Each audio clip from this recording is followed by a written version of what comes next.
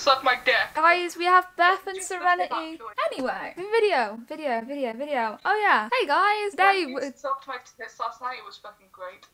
Great, cool.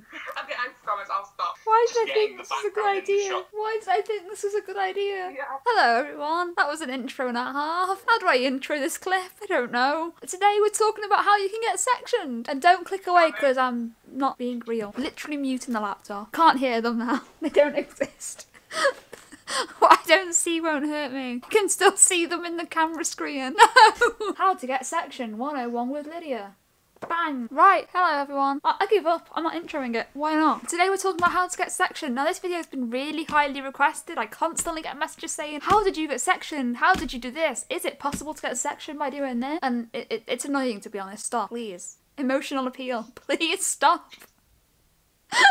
This is actually a rant video telling you guys to stop messaging me that. But hey, here's tips on how you cannot get sectioned.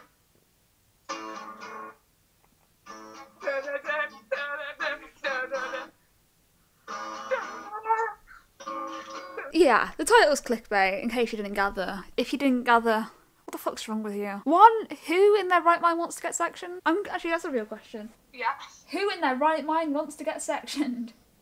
Fucking nobody at hell. Everybody knows only cool kids smoke.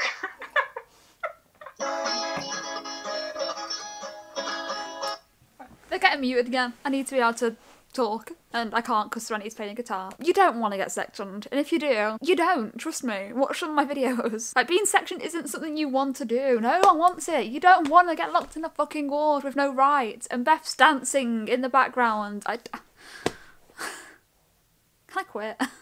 Is quitting an option? As someone who has been sectioned under mental health act a lot of times, especially this year, you don't want it. Like, why would you want to be locked in a hospital with no rights? Why? Why? Boom, it's not gonna work. And to anyone who messages me saying, oh hey, how come you got sectioned in that? If you want to know, go back on my channel. There's over 300 videos you can choose from. There's a lot. I'm not going to give you advice on how you can get yourself locked in a ward. Hospitals are used as a last resort. You get in your FaceTime back. I don't have some videos. Okay, right. If you smoke, when you go into like some wards, like I'm not sure about adult wards, but like on like children wards and shit like that, like you can't smoke. So, like say if you like smoke like 20 times a day or something, like you literally when you go there you cannot smoke at all, and it's absolute hell. On the adult ward I was on last in Preston, if you had leave, you could smoke, but if you don't have leave, you can't, because it's like a second floor fucking building, and there's no windows or anything, and it's shit. And also, if you get caught smoking on hospital ground, like if you're sneaking a fag, like you can get done for like criminal something, like you can get fined for it. Like, you don't want it. Like, I get why some people kind of like feel like it's needed and whatever, but a lot of the time people try if people, like, when you're in hospital, it's there as a last resort. You only go in when they don't know what else to do you, so you get left in the community as long as they can. As long as they can manage you in the community, you're going to be in the community, regardless of what you say or do. Hospitals are not somewhere you want to be because, you know, being sectioned takes away your basic human rights. You can't leave, you don't have freedom, you have to follow a set schedule, you have set things you're supposed to do a day, you have to take your meds. If you don't take your meds, they can force you. They can literally force you to do anything, and you can't say no. Like, they could say, oh, well, you need to have your meds now, and you have to, or you have to do this now, and you can't say no, because they can make you. You have no rights, because you're deemed to not have the mental capacity to make that decision. So, like, it's horrible. You don't want it. I'm actually giving decent advice for once, and it's weird. So we still have Beth and Serenity. They're just muted at the moment. We came up with some ideas of things we could say because, one, we want this video to be educational. Two, I didn't have any pre-ideas. First thing I want to say, some staff on the wards can be horrible, and as reference to this, check out the last video that I did talking about psych wards, and what the hell is Beth doing? So some of the staff are horrible and there's literally nothing you can do about it, and if you try and do something about it, they can just restrain you, and unfortunately it's very common for people to get wrongfully restrained, and believe me, it hurts. I had my head smashed off a floor. Again, reference to my last video I did when I talked about psych ward. I'll leave it here and down there. Make sure you check it out because this bitch needs watch time, okay? You have no rights. You actually have less rights when you are detained under a section than you would if you was under arrest. You have no alone time because staff will go in your room and check. Staff will just check on you. Staff will be there constantly looking over your shoulder and making sure you're okay, which is their job. That's in their job description, but you don't have a break from it. And sometimes it can be a bit of a vicious circle. Like, you'll go in really bad bad, but then something will make you worse, and then you can't get released because you're getting worse. It ends up in a vicious spiral. And for that idea, we can thank Beth, because Beth gave me that idea. On some wards, there are some things you're not allowed. Like, some wards won't even let you have your phone. Again, reference to my last admission, I wasn't allowed my phone or anything. You're not allowed pens, you're not allowed to have wires, you're not allowed sprays, because I've just learned this today as well, courtesy of Beth. They're actually toxic. You could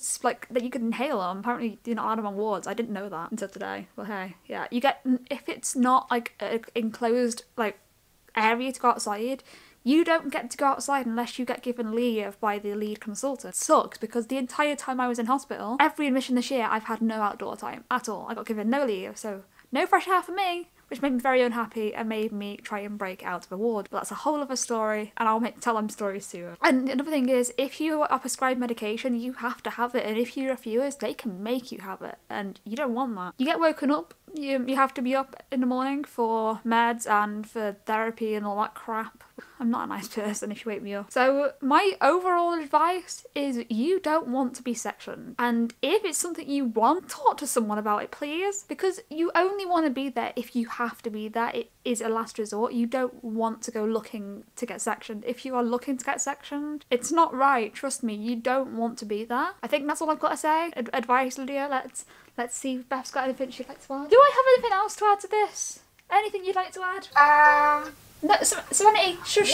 Once you get on a section, you have no control over it. It's literally just the doctors. Like, once you get on a section, you're, like, fucked, basically. That's it. Like, you have no control. You have less rights on a section than... You have more rights when you get arrested. Literally. Like, on a section, you have a right to appeal. If you're on one-to-one, like, they have to watch you shower and go to the toilet and everything. Like, if you're on one-to-one, you get no privacy. Yeah, one-to-one, you have to be within arm's reach. I should know. Last admission, video link in the description. Shameless promo. Anyway, I'm going to end the video now. Yeah.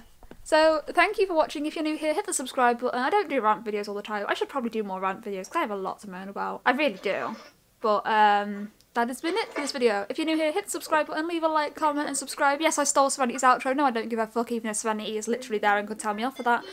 And it's now being loud. So mute, though. Yeah. Thank you for watching, and if you'd like more videos like this, let me know in the comments down below. Make sure you leave some questions, because I want to do a Q&A very soon, and if you haven't already, I'm a fucking book, because it's not going to be available much longer, because I'm releasing edition 2 the end of the year, and I'm excited. Yay. Hyper.